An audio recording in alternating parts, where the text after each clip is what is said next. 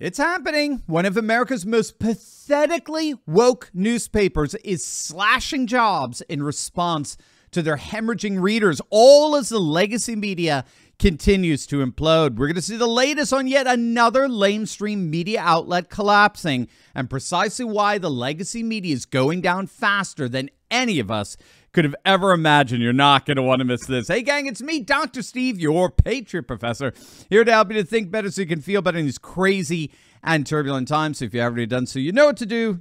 Make sure to smack that bell and subscribe button. Also, if you would, please share this video with friends and family. We are once again being throttled by big tech, so I need your help to get the hopeful message of this channel out to as many people as possible.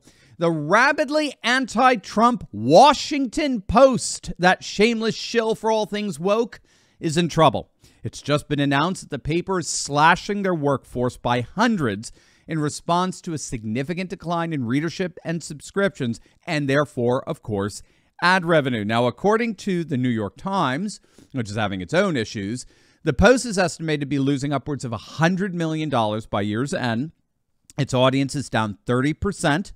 Its subscriptions are down 15%. Its print revenue is down 10%, and its digital ad revenue is down 30%. All told, the Post has lost over 500,000 readers over the course of the last 2 years. And so they've been left with, frankly, no choice but to slash their workforce by at least 10%. Now, obviously, it goes without saying it's not just the Washington Post that's experiencing this fall. It's actually par for the course for the newspaper media as a whole. Get this, you may not know this, but over 2,000 papers have folded, no pun intended, over the last 15 years. Yes, you heard that right. Over 2,000 newspapers have permanently closed their doors in just over the last decade. And of course, it's not just newspapers. The whole of the legacy media, the one-time mainstream media, is collapsing right before our very eyes. CNN's audience has fallen 90% in 2 years. And then, of course, Fox News, they've lost nearly half their audience since firing Tucker Carlson, the host of their #1 show. Idiots. The ultra-leftist Vice News has filed for bankruptcy. Their flagship Vice News Tonight has been canceled. And that news came on the heels of the announcement that the ultra-left BuzzFeed News was permanently closing its doors. I mean, are you seeing a pattern here? But here's the key. It's not all media that's hemorrhaging audiences, but only the legacy media. Check this out. While the mainstream media shrinks and shrivels, look at Substack readership. Look at this.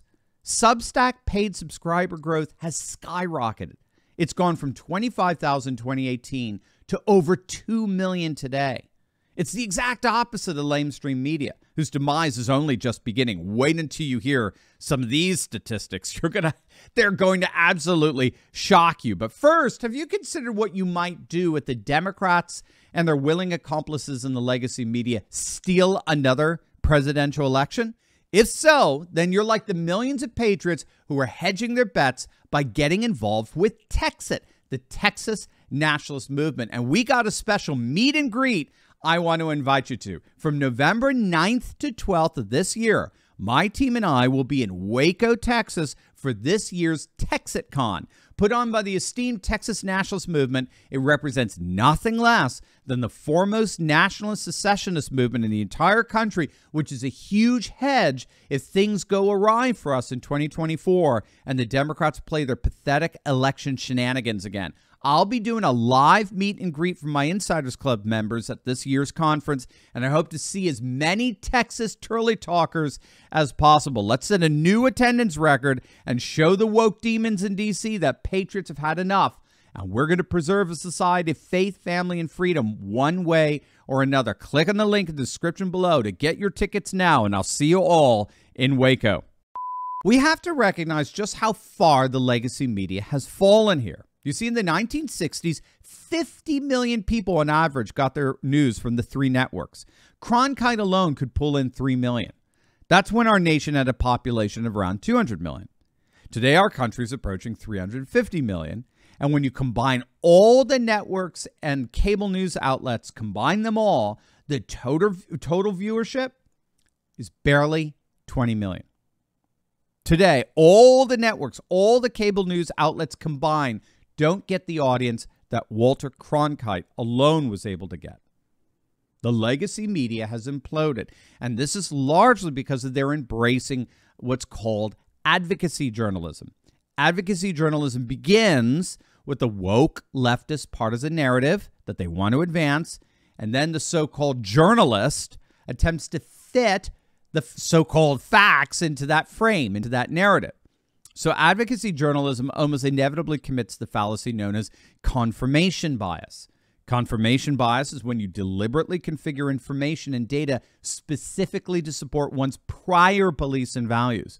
So it's basically a kangaroo court. And this is why more and more people see the so-called information coming out of the legacy media as no more trustworthy than so-called scientific data coming out of Philip Morris or Marlboro cigarettes. Remember when Lester Holt of NBC News shocked his audience when he was accepting an award at a media symposium some months back? He made the rather shocking admission that, quote, it's become clear that fairness is overrated, saying that the idea that we should always give two sides equal weight and merit does not reflect the world we find ourselves in. I mean, they're openly admitting that they pick sides. They're blatantly partisan. And irony in all of this is that partisanship is actually killing the legacy media as a viable business model. Because when all is said and done, the success of modern journalism is built on trust. And the only way modern journalism works is if audiences trust the news outlets as reliable mediators of information. If there's a significant doubt that arises from that, if audiences begin to suspect that they're being, fed partisan talking points, then they're going to look elsewhere for their information, like Substack. So you can see how these two dynamics interrelate. The more partisan the legacy media appears, the more trust in the media erodes, and the more trust in the media erodes, the more they hemorrhage audience, which means that the only audience that's left are the fringe partisan diehards who want the media to go even further left, and then the whole cycle repeats once again. And so what all of this means is that the days of the legacy media really are coming to an end. Of course, we continue to be treated to this silly kabuki theater where politicians come out and address the media, blah, blah, blah, but less viewers are taking them seriously than ever before. The days of the legacy media are quickly coming to a decisive end. Are you ready to join the resistance? Because I'm leading a group of dedicated, courageous patriots who can lead a spearhead into the heart of the secular globalist establishment. We punished Bud Light and Target, driven CNN and the legacy media to near bankruptcy, forced BlackRock to backtrack on ESG, and now we're seeing our conservative-dominated Supreme Court ending affirmative action and protecting religious liberty. In my Insiders Club, I show you concrete steps to take locally and online that will only keep this mass uprising going until the battle is won. Don't wait. Click the link in my description below and join my Courageous Patriots Insiders Club today.